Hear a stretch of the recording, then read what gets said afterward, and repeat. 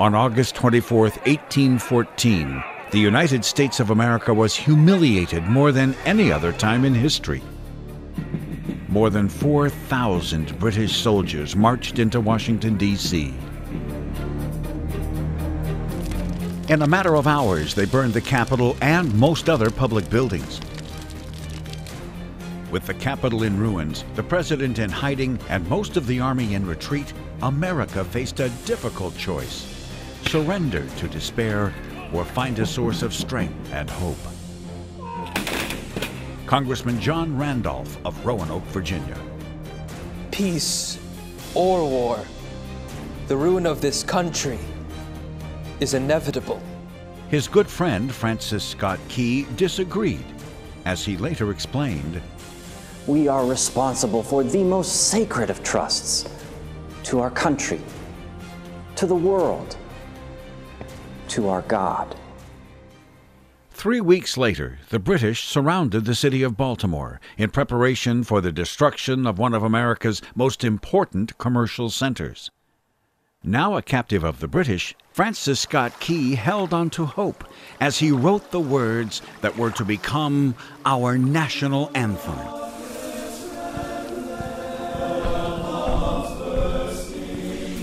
In the rocket's red glare, bombs bursting in air, gave proof through the night that our flag was still there.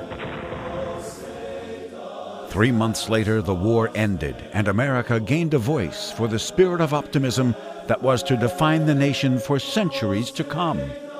And if Francis Scott Key were alive today, he would almost certainly ask, "Does that Star-Spangled Banner yet wave? Or the land of the free and the home of the brave?"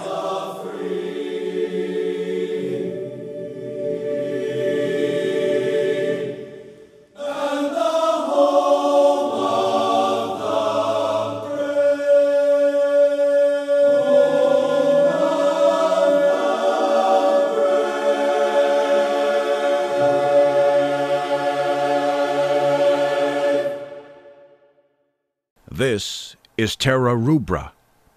It's what's left of a large plantation on Pipe Creek in Maryland, just 9 miles south of the Mason-Dixon line. Key loved the estate where he was born, but he was never a farmer. Yet to the end of his days, he would return here for solace and escape from city life. 50 years later, he wrote of a journey home, "The country is enchanting. In every field, the grain is cut down and piled up in stacks that are so thick, the valley seems to laugh and sing. Such are the fields of gold. Then the corn and the grapes cover all the others in various shades of green. I do not think I have seen such wheat since I was a boy." Open spaces were plentiful at Terra Rubra, but opportunities for a promising young man were not, and so Francis Scott Key completed his education while staying with his grandmother in the state capital of Annapolis. Years earlier, she had lost her sight while rescuing 2 servants from a burning building, and it fell to her young grandson to read the Bible to her. As the young man gained confidence, his grandmother would invite her friends to hear him read. Key developed the strong voice that would last throughout his life. The Key family was large and well-connected, and it was just a matter of time until Francis came into contact with the very prominent Lloyd family, including their daughter Mary. But there were other rivals. Some were wealthier, some stronger, and many more distinguished. Instead of promising riches or a life of glamour, young Frank Key sent poetry. "Be mine, through toil and pain, to win the beam of Mary's gladdened eyes. Perhaps she'll value more my love. Perhaps give more of hers to me. Perhaps may greet me with a smile more sweet. If smile more sweet can be." And Mary used the paper to curl her hair. If there is a single characteristic that is apparent throughout the life of Francis Scott Key, it is optimism. While Mary showed little interest in the young man from Terra Rubra, he continued to send love poems. But then, if the young woman hadn't secretly saved them, we wouldn't know about them today.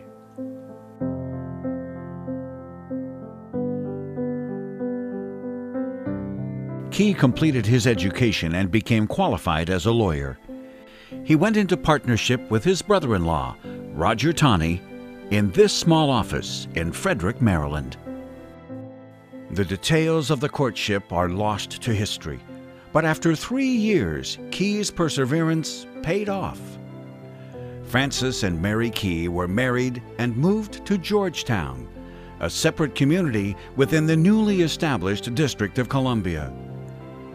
They were together for 41 years, had 11 children, and Francis Scott Key never stopped writing poems for Mary. Francis Scott Key joined the law practice of his uncle, Philip Barton Key, an extremely successful jurist who built his large home in what was then a rural part of the District of Columbia. They worked on a number of cases together, but one of the biggest came when Francis was just 25 years old. It was 1804, and the balance of power between branches of the government was not yet fully settled. Supreme Court Justice Samuel Chase argued for the right of the judiciary to review and overturn laws and acts it deemed unconstitutional. President Jefferson disagreed and arranged for the impeachment of Chase. Because Justice Chase was a family friend, it wasn't surprising that Philip Barton Key was his attorney and that young Francis assisted. The trial was conducted in the House of Representatives and presided over by the Vice President. The prosecution was led by the president's second cousin, Congressman John Randolph of Roanoke, Virginia. Randolph was a fiery and impassioned speaker, a champion of states' rights, and a fiercely independent thinker. Ultimately, Chase was acquitted and the constitutional questions settled. But through the process, Francis Scott Key and John Randolph became lifelong friends. In a series of letters, they discussed philosophy, politics, and a passion they both shared for the new field of romantic poetry. My dear friend, I have long ago resolved that there shall be no such poet as Walter Scott as long as he lives, and I can admire nobody that pretends to rival him. Dear Frank, I cannot yield the precedence of Lord Byron to Walter Scott. No poet in our times, Shakespeare or Milton apart, has the same power over my feelings as Byron. St. John's Episcopal in Georgetown was the church home of the Key family, and the walls still bear inscriptions in verse written by the young lawyer. As lay reader, he now read the Bible aloud each Sunday, just as he had for his grandmother and her friends years before. Francis Scott was open about his faith and often spoke about it. I don't believe there are any new objections to be discovered to the truths of Christianity, though there may be an art to presenting old ones in a new dress. In a time when many prominent people described themselves as deists, Key was occasionally ridiculed or even called fanatic. Frank Key? A fanatic? Why, I heard him called so not 10 days ago.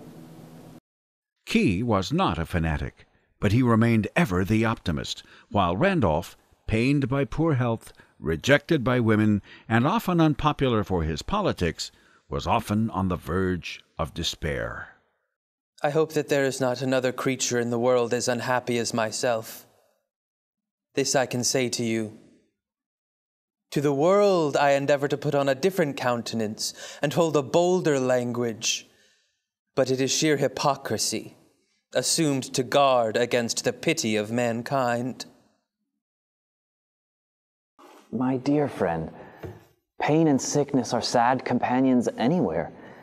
He alone who sends them can give us strength and faith to bear them as we ought. I wish you every relief. But above all this, let me hear from you as often as you can. Both men were lawyers, but while Randolph became a prominent congressman, Key chose to remain in private practice. I was half inclined to turn politician. I did feel something like it. But the fit is over. I shall, I hope, stay quietly at home and mind my business, as long as it lasts. But the business did not last. And soon, politics became unavoidable. By 1812, Europe was entangled in the most devastating war it had ever experienced as Russia, Spain, and Britain struggled against the forces of Napoleon.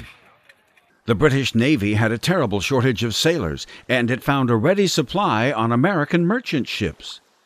The nation was divided.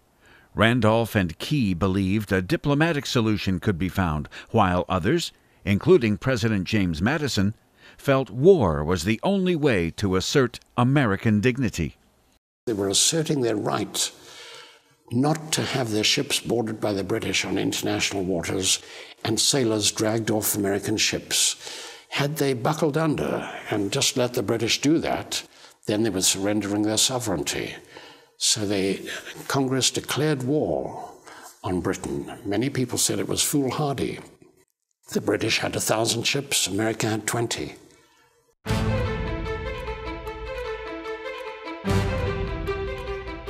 The war resulted in a blockade, which crippled the trade-based economy of the Northeast. Citizens in Massachusetts and Connecticut were so outraged that many called for separation from the Union, and while Key opposed the war, he had no sympathies for those who would break up the country for financial gain. I cannot help suspecting them of selfish views, and that if they can collect strength enough, they will separate. Between the North and the South lies the city of Baltimore, where the population was overwhelmingly pro-war. When hostilities were declared, the people burst into public celebrations. There was British anger toward the people of Baltimore, but most of their resources were tied up with more pressing concerns in Europe. By the summer of 1814, most of the war in Europe appeared to be over. Napoleon was captured, and the British turned their military might on their former colonies. An invasion of the U.S. East Coast was expected. The Secretary of War calculated that the British attack would be at Baltimore, where pro-war sentiment had run so high. 40 miles away, residents of Washington, D.C. thought otherwise. Paul Jennings was a teenage African-American slave of President Madison and his wife Dolly. And he was a very perceptive man. After the war had been going on for a couple of years, the people of Washington began to become alarmed for the safety of the city, as the British held the Chesapeake Bay with a powerful fleet and army. Francis Scott Key, long opposed to the war, felt differently when his own home was threatened, and enlisted as a lieutenant. The British ground forces were under the command of an Irishman, General Robert Ross, a strict disciplinarian and champion of the Napoleonic Wars. Upon seeing the weak defenses, General Ross and the naval commanders decided Baltimore could wait. They set their sights on the nation's capital. Francis Scott Key realized how serious the threat was to his home, his family, and his country. In a letter he wrote to his parents 2 days before the British arrived in Washington, he told them to rededicate themselves to God, who would not forsake those who trusted in him. Those were his words. Although the commanders continued to maintain that Washington would not be attacked, the people took flight. The American forces, including Francis Scott Key, prepared to meet the British at Bladensburg, Maryland, just outside the Capital District. The defenders had a significantly larger force than the invaders, but they were no match for the professionals of the British Army.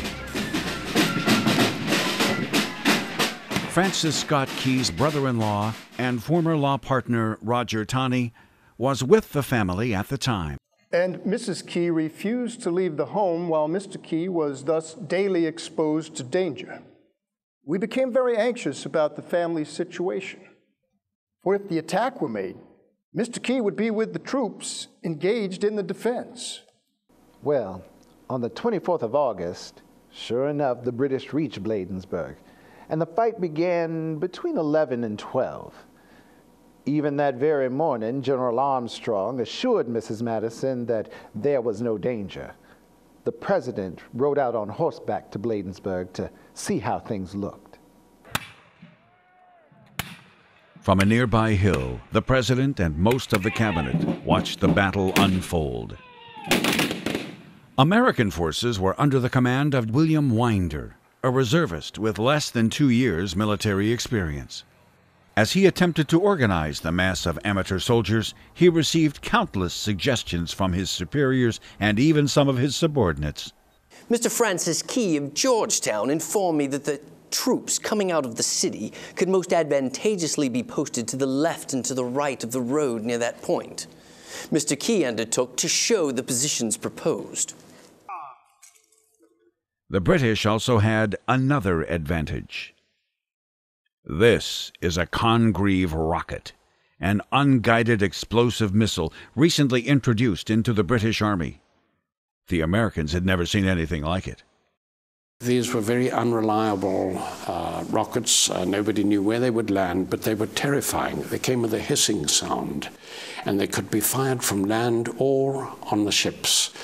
And they terrified the Americans, particularly at the Battle of Bladensburg, preceding the capture of Washington, because the British lowered the rocket launchers, and so they would not arc high, but they would actually come very close to the level of the heads of the Americans. And this hissing sound really scared them. The American lines collapsed, and many of the untrained soldiers ran away in panic. Here was evinced one of the great defects of all undisciplined and unorganized troops. No efforts could rouse the officers and men to the exertion necessary. Such of them that could be halted, instead of making these efforts, gave themselves up to the uncontrolled feelings which fatigue, exhaustion, and privation produced. Although the British prevailed at Bladensburg, they took heavy losses from the battle and from the sweltering summer heat. It was extremely hot. That same day, 18 British soldiers had died of heat exhaustion at the Battle of Bladensburg. There were not enough doctors available, and the British wounded were loaded onto wagons and taken to physicians in the local area, including the respected William Beans, living 15 miles away at Upper Marlboro, Maryland. Dr. Beans, as perhaps you know, was the leading physician in Upper Marlboro, an accomplished scholar and a gentleman. He was well respected by all who knew him, and the intimate friend of Mr. Key. Anna Hanson Dorsey knew the doctor well. Her mother was a guest at his house during and after the battle. To love his country and hate the English was the doctor's creed, and he let slip no opportunity to toast the one and drink confusion to the other. While the wounded were treated, out of compassion, the victors marched into Washington unopposed. There was horror. One of Paul Jennings's acquaintances hid in a baking oven. People did irrational things, and they did them because they were so fearful. A free colored man who had accompanied Mr. Madison to Bladensburg galloped up to the house, waving his hat, cried out, "Clear out! Clear out! General Armstrong has ordered a retreat." All then was confusion.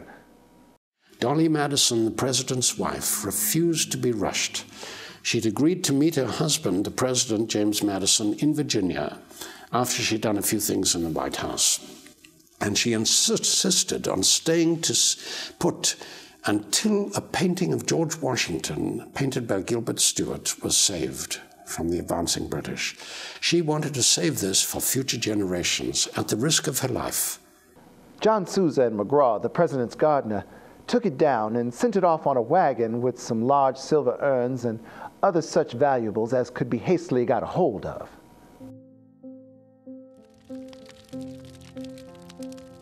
The British scrupulously respected civilians and their property as they destroyed the city.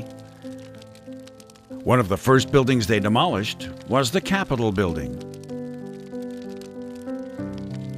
This was always meant to be a symbol of the nascent republic, a democratic republic where voice would be given to the common man.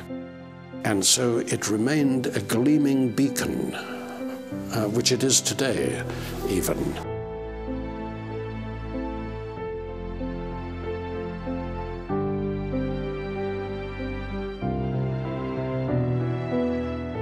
So that's why, when it was destroyed, there was profound grief amongst Americans, because this was a symbol of the unity.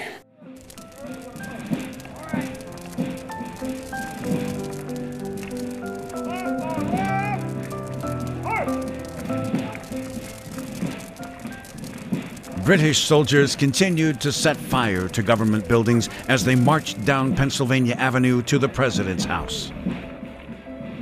So unexpected was our entry and capture of Washington, and so confident was Madison of the defeat of our troops, that he had prepared a supper for the expected conquerors.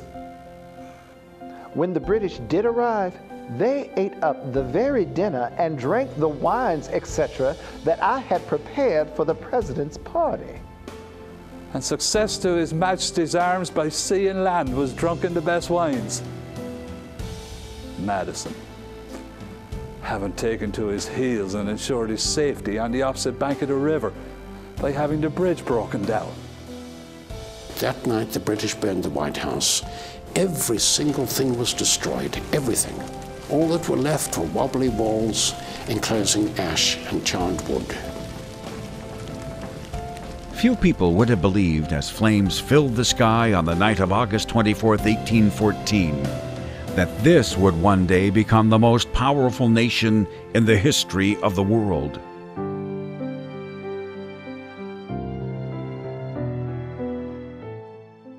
In the present unhappy state of the public mind, I doubt whether the union of these states would survive the shock produced by the loss of the capital.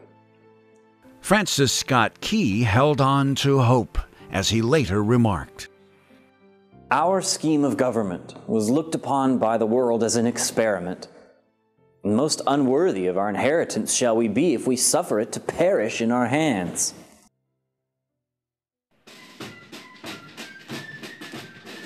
The British had made their point, and the next day they set out for Baltimore. Capturing Washington had been symbolic. Baltimore, an important shipping center and America's third largest city, was business. Within a few days, the British passed through Upper Marlborough, not far from the home of Key's friend, Dr. William Beans. Stragglers who had left the ranks to plunder or for some other motive made their appearance from time to time, singly or in small groups. And Dr. Beans put himself at the head of a small body of citizens.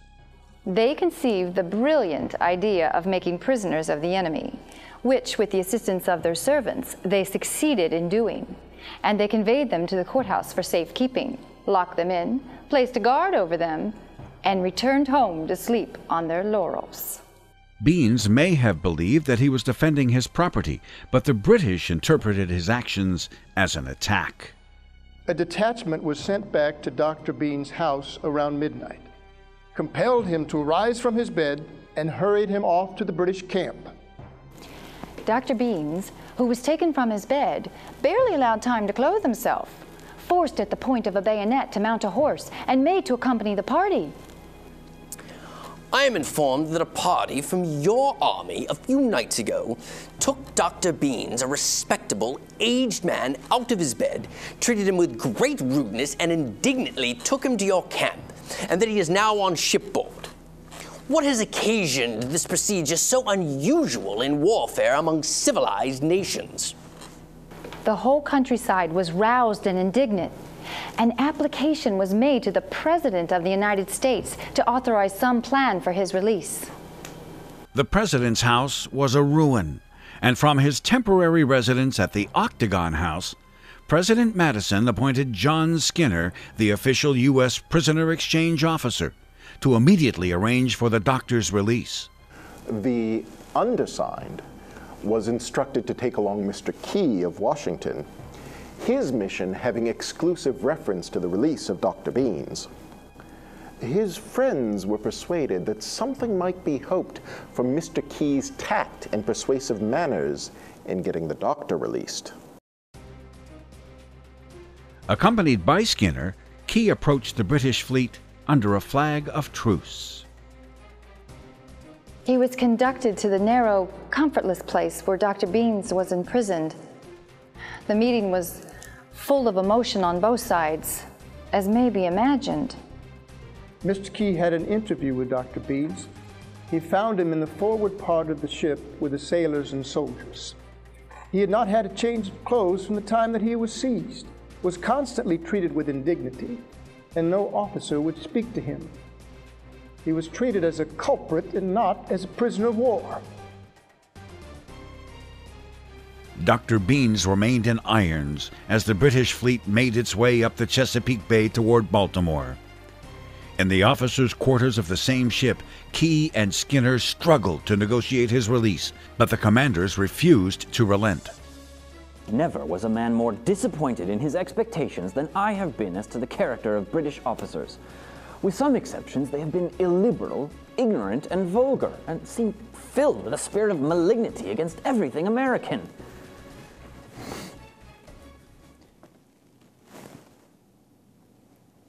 Perhaps, however, I saw them in unfavorable circumstances. The British planned a two-pronged attack on the city of Baltimore. Ground troops, under the command of General Ross, would flank the city from the north, while the Navy attacked from the east. The long-range naval guns would easily be able to bombard the city and its defenses once they got past the star-shaped Fort McHenry. A line of barricades was built around the city. Across one side of the harbor, a string of old vessels was sunk to prevent ships from approaching. The tables are turned because people were so angry about what had happened in Washington that 15,000 Americans dovetailed on Baltimore to defend it. Armaments and supplies were stockpiled throughout the fort, including the powder magazine. And during the Battle of Baltimore, upwards of 200,000 pounds of gunpowder were being stored in here for the defense of Fort McHenry, as well as the city of Baltimore. Finally, as the fleet came into the view of the city, there was a breakthrough in the negotiations on board the command ship.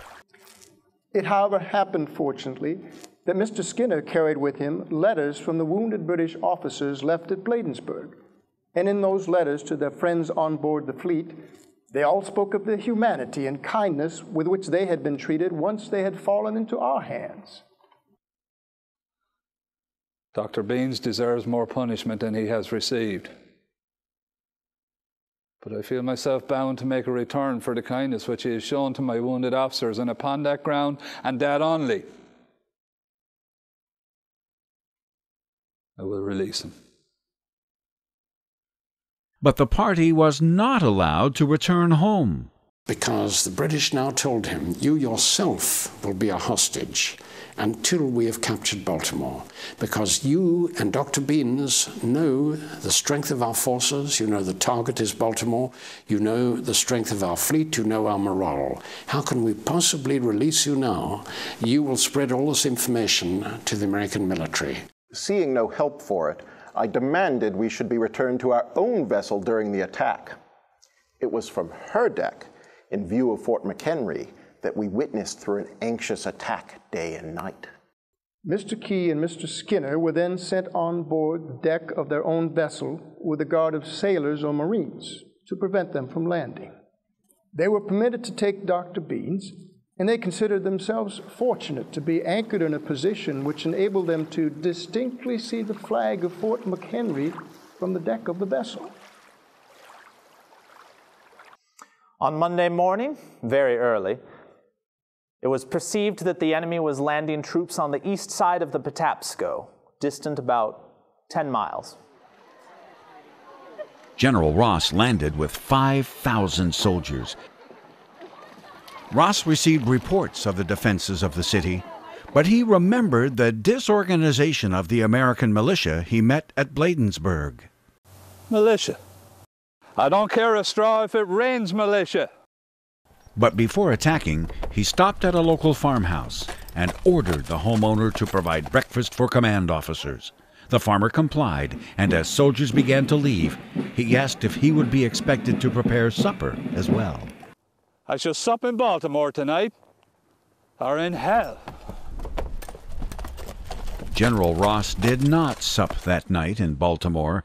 He was killed by a sniper within the hour.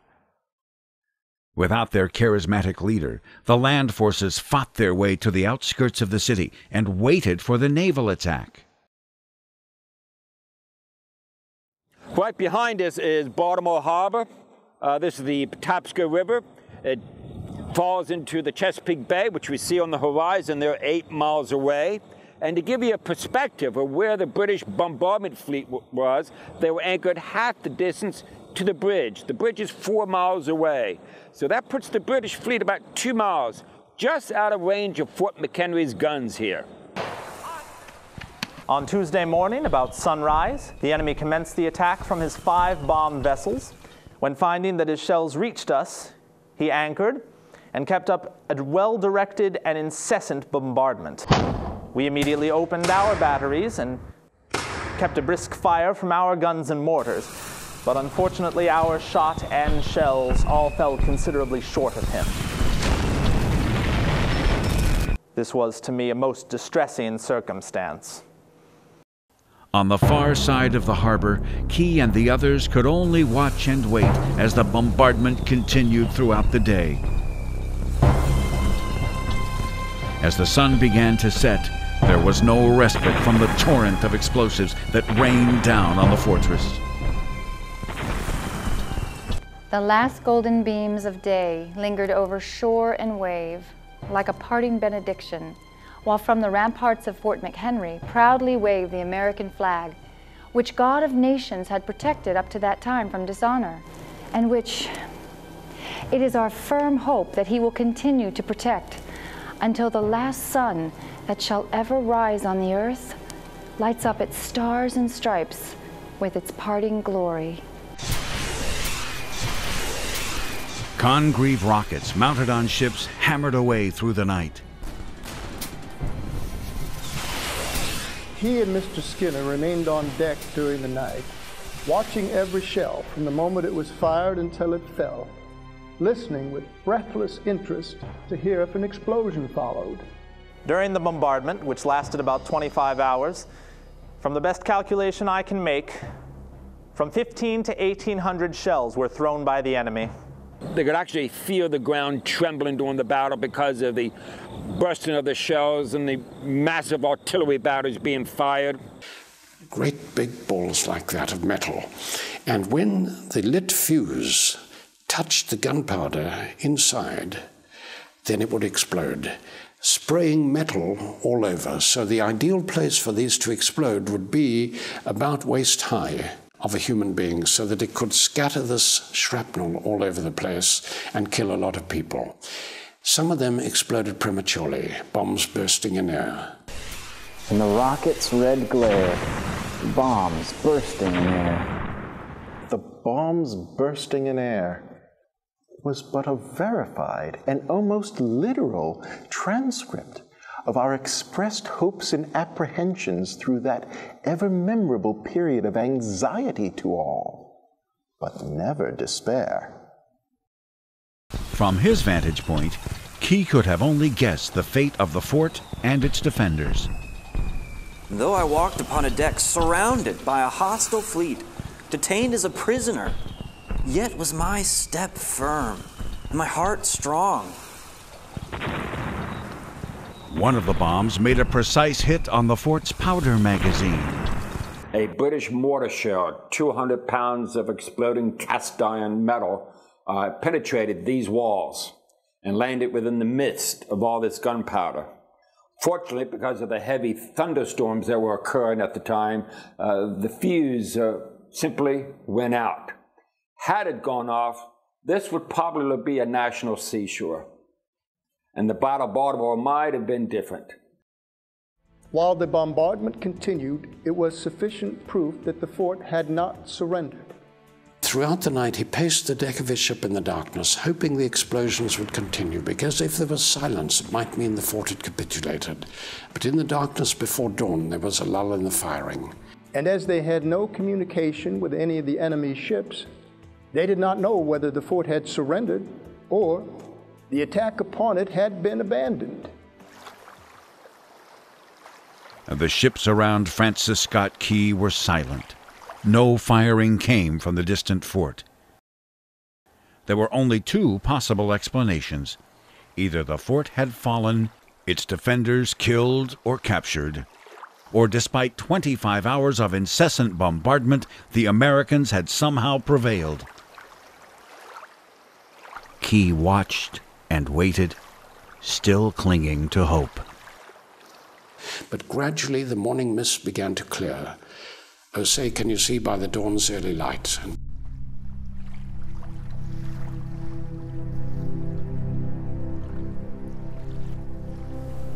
I saw the flag of my country waving over a city. The noise of the conflict fell upon my listening ear and told me that the brave and the free had met the invaders.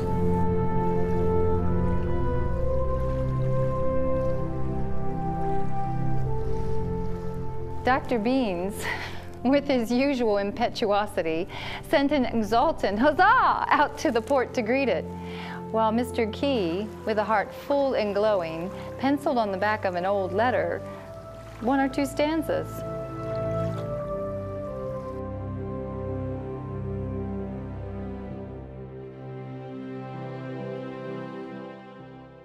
In that hour of deliverance and a joyful triumph, the heart spoke.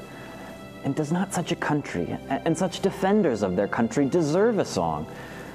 With it came an inspiration not to be resisted.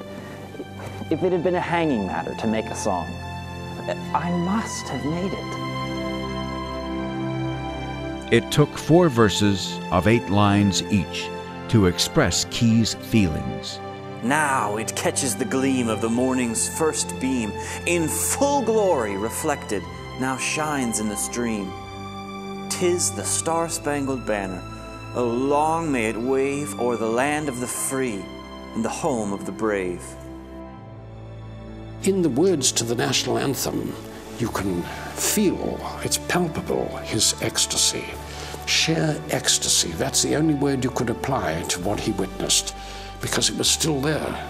That was proof that the fort had not fallen. So the flag had a new sheen to its glory, and never before had he looked with such reverence upon the symbol of his country. The British withdrew, and before long, Key and the others were released.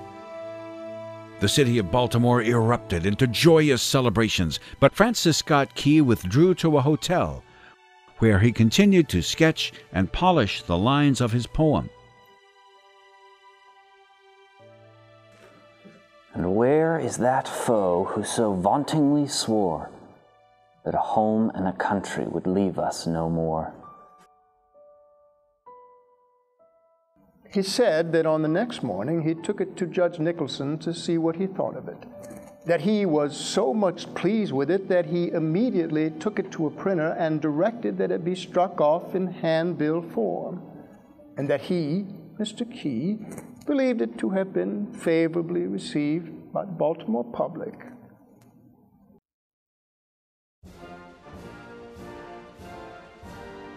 Within days, it was being sung to the tune of the Anacreontic Song, a slightly risque English melody that celebrates the joys of love, drinking, and poetry. And within 3 days after that song was published, it hit the top of the charts, and people began to look at the flag in a whole different light. Over the next few weeks, the work appeared in newspapers throughout the country. It gave us something we had never had before, a flag, and the symbolism of the flag. For the first time, someone, Francis Scott Key, put down on paper 4 verses about that banner that flew over Fort McHenry. And for the first time, Americans began to look at the flag in a whole different light. It really is a turning point in American history at Fort McHenry, because it was a resurgence of nationalism that came out of this war, a unifying activity at the end of the war. People once again became Americans. As soon as he was able to leave, Key was reunited with his family. Almost immediately, Key wrote about his experience to his friend, John Randolph. I hope I shall never cease to feel the warmest gratitude when I think of this most merciful deliverance.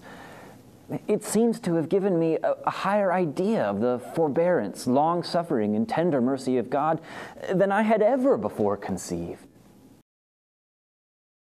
About 3 months later, the war ended. When the news of peace arrived, we were crazed with joy. I played the President's March on the violin. John Sousa and some others were drunk for 2 days. And such a joyful time was never seen in Washington. Mr. Madison and all of his cabinet were as pleased as any. But they did not show their joy in this manner. The Star-Spangled Banner expressed the national hope and pride of America in 1814.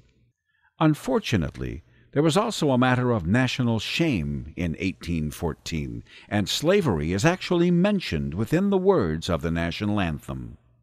No refuge could save the hireling and slave from the terror of flight or the gloom of the grave.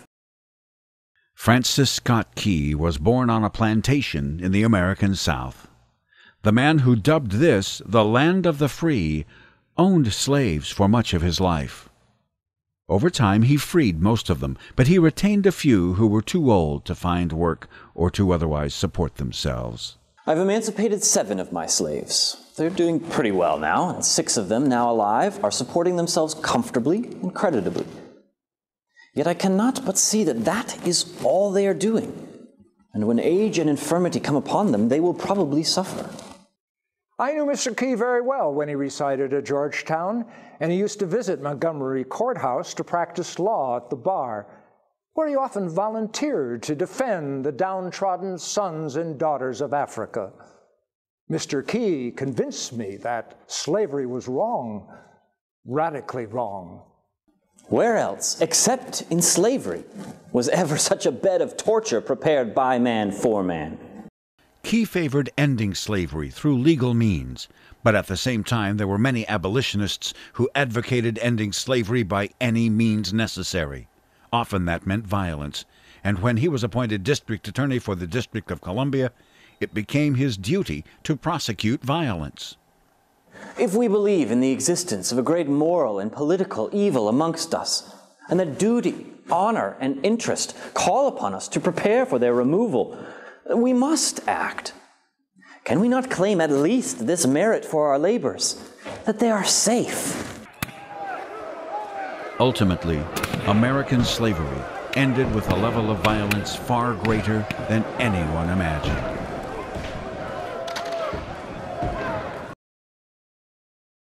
Francis Scott Key became one of the most prominent lawyers in the Washington area. When a madman unsuccessfully fired upon Andrew Jackson, Key prosecuted the first attempted presidential assassination, and when the fiery-tempered Sam Houston publicly beat a congressman with a stick, it was Key he chose as his defense attorney. But there are some cases even the best lawyers can't win. Francis Scott Key was one of the best men that ever lived. There were two things in the world he held dearer than all else in the world: his country and his God. He inculcated into his children and grandchildren this love.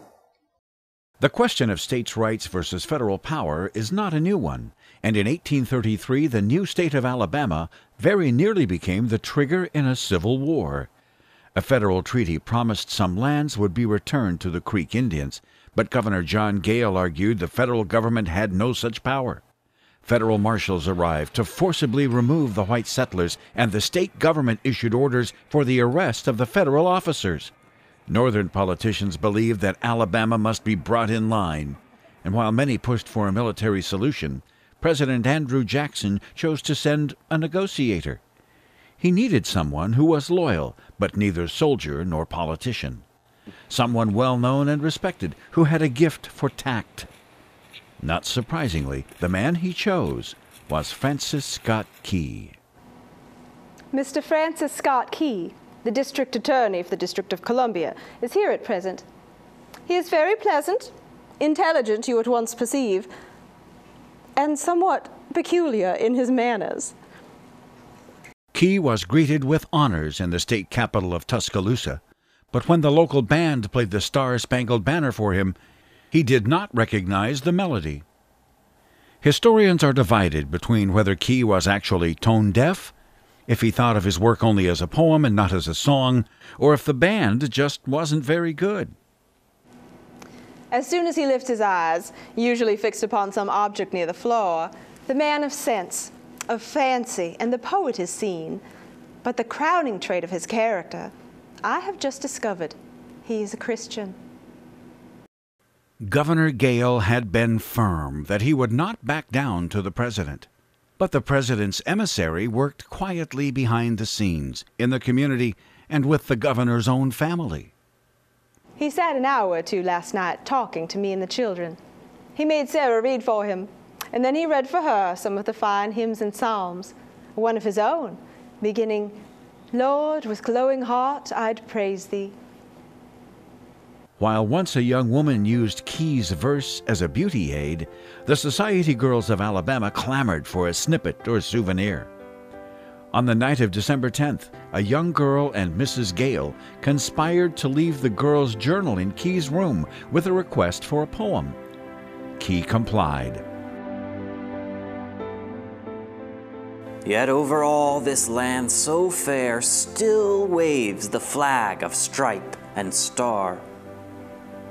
Yes, I have looked around me here and felt I was no foreigner. And to a poet, sounds how dear my own song sweetly chanted here. The joy with which these scenes I view tells me this is my country too. The poem warmly describes the natural beauty of Alabama as part of the unique experience that is America. It was quickly published in newspapers throughout the country. The people of Alabama were delighted, and a compromise was reached. For the time being, civil war had been averted not through politics or power, but at least partly through poetry. Although it wasn't officially adopted for a century, the Star-Spangled Banner was at times referred to as the national anthem during Key's lifetime. Yet, despite being the author of one of the most popular songs in American history, there is no evidence that he ever earned a cent from any of his verse. During his lifetime, Key would never consent to have any of his poems published. Key took his triumphs in other ways, including the relationship with his friend John Randolph. Randolph was an intellectual, and though his heart was troubled, his brain wrestled with issues of faith, hope, and despair. Is there not selfishness at the bottom of that yearning of my heart to believe? Can that faith, setting aside its imperfection, be acceptable in the sight of God, to which the unhappy sinner is first moved by the sense of self-preservation? Do not be disheartened by the difficulties you may feel. They are experienced by all, and grace and strength to overcome them are offered to all. If you are convinced that you are a sinner, that Christ alone can save you from the sentence of condemnation incurred by your sins, if you thus humbly and faithfully come to him, he will in no wise cast you out. May you experience this change, my dear friend, in all its blessedness.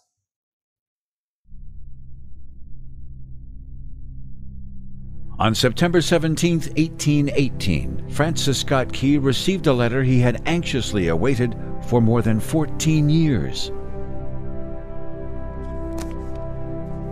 Congratulate me, dear Frank. Wish me joy you need not. Give it you cannot. I am at last reconciled to my God, and have assurance of his pardon through faith in Christ, against which the very gates of hell cannot prevail. Fear hath been driven out by perfect love. For the first time I understand your feelings and character, and that of every real Christian. I do indeed, my dear friend, rejoice with you. I have long wished and often believed with confidence that you would experience what God has now blessed you with. May the grace that has brought you from darkness to light, from death to life, keep you forever.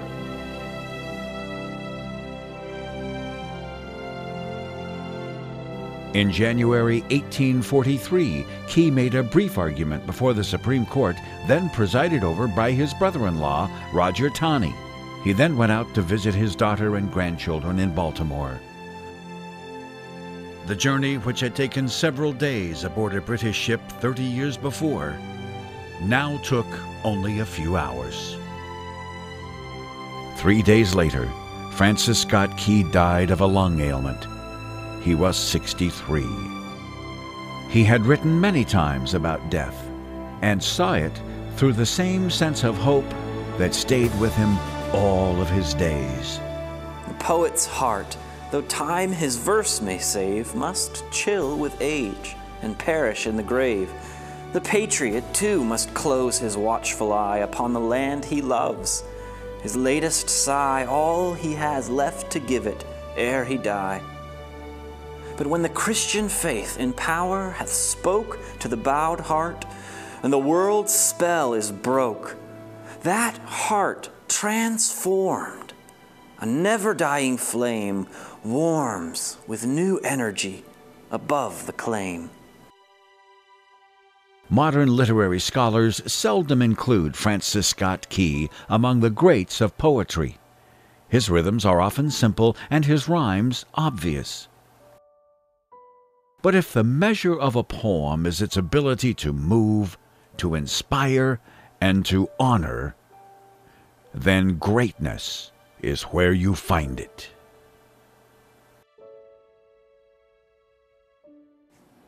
Oh, thus be it ever, when free men shall stand between their loved home and the war's desolation. Blessed with victory and peace, may the heaven-rescued land praise the power that hath made and preserved us a nation. Then conquer we must, when our cause it is just, and this be our motto, in God is our trust. And the Star-Spangled Banner in triumph shall wave o'er the land of the free and the home of the brave.